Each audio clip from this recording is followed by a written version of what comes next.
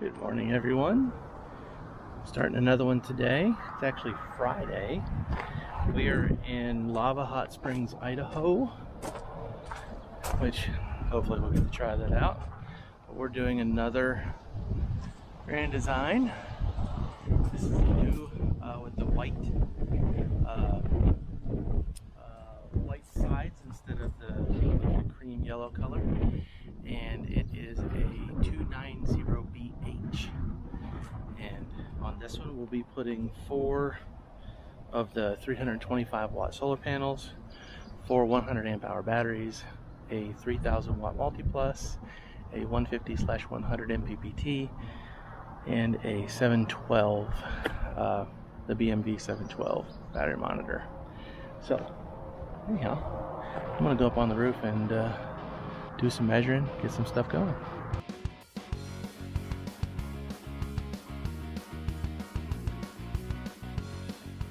Hello, we're on day 2 working on the 290BH. Yesterday, got all of the solar harness ready. We don't have the panels here yet, so couldn't go ahead and completely wrap up with that. But in the basement, I figured I'd go ahead and show you this with everything kind of disassembled. So I got the solar lines coming in, which took me the better part of 4 hours. That was rough. I had to crack the wall open, unfortunately. I'll show you that later. But they did have a piece of wood right here. You can see screw holes right here, right there, that they brought it out, and then they put the wall in, and it angled over towards the wet bay. So what I'm going to do is put a L-channel aluminum here, and then go ahead and go all the way to this wall. They opted to have the batteries put under the bed because they want it easier to be able to expand. So that's one thing, and then which means that I didn't have to do a whole bunch over there, even though I am going to go ahead and take the wall down from here all the way down and then square it off. So I will move the water pump over a little bit and neaten up some of that plumbing a little bit, and a lot of the cable lines as well. I'll do some wire management on all that stuff. Nothing to the extent of trying to squeeze batteries back in those cubby holes. So this will turn out nice after the fact. Multiplus is probably going to sit on that wall back there, maybe in here. I don't know if I can squeeze it in. I don't know if I have enough height and enough breathing space for it. More than likely it's going to go back over around the corner there on the wall. So since the batteries are going to be under the bed, which is over this way, we're going to have to come under and then come across the roof with the batteries, the main battery lines. And then I'm still going to do the shutoffs and everything right here at the door. I'll also upgrade his lighting and put a little light switch back up here right inside the door, so that everything is really well lit whenever he needs to get into his bay. And then let's see, what else are we doing? I've got to run the 712, and we're also adding a Progressive Industries HW50C, which is the one with the remote. Run that wire as well. But today I've been doing a lot of prep work outside, almost 3 hours worth, and I've already made a few things. So I've already got battery cables for 6. He's only getting 4, but I went ahead and made everything up for 6 so that all he has to do is drop them in and bolt them in. And then over here, yes, it's freaking hot, so I had to get the tent out to stay cool. And then I already have the battery strap rail made up with tri-camber colors alternating, and think I'm ready to go install it all. So once I get it all installed, then I'll pull the battery lines from under the bed over into where they're going to connect into all the shutoffs and fuses.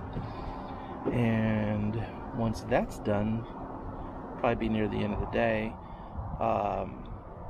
tomorrow morning we'll take all power off the coach and hook up the Multiplus, because all the wiring will be right there ready to go. So got a new catchphrase, thought of it a while back but I'd forgotten about it, and just resurfaced.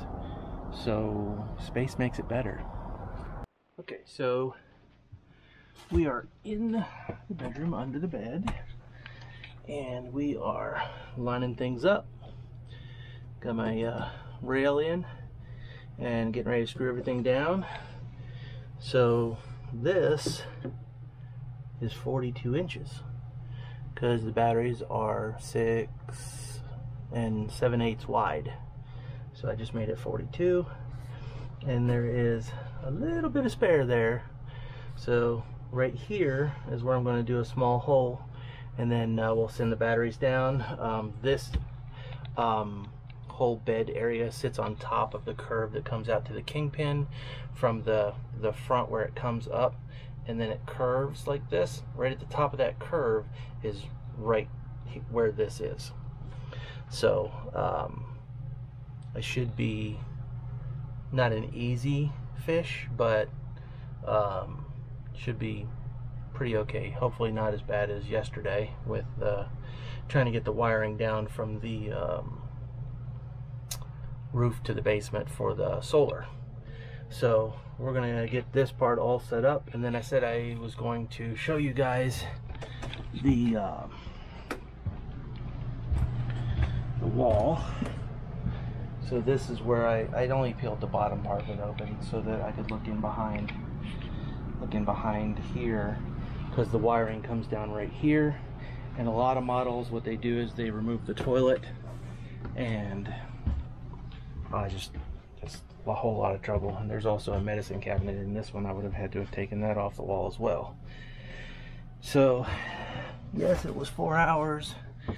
No, I don't have to put a lot of stuff back and put their camper out of commission for a full day while I'm trying to get the wires down and also get all the wiring run for the 712. And they're also getting a Progressive Industries HW50C with a little remote, and that wiring has to be ran as well. I did not run that yesterday. So anyhow, I'm gonna flip you guys over to time lapse and let you come along with me on this install.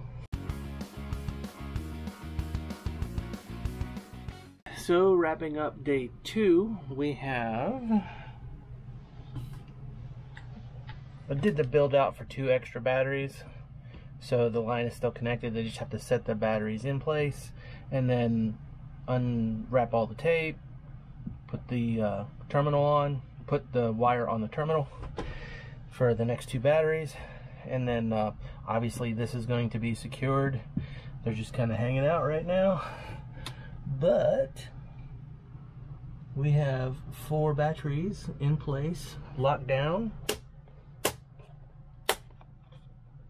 very tight, and ready for the next 2. I've already got the straps ready. So, and then we're fused so that something happens, check the fuse. And then next will be all the electronics in the basement. I gotta go tie up the rest of the these power cables, get them all strapped all the way across to where they're going to be to get into the Multiplus, and then shutoffs first, then Multiplus, and then set the Multiplus in place and get the tie-ins there made. So anyhow, see you tomorrow.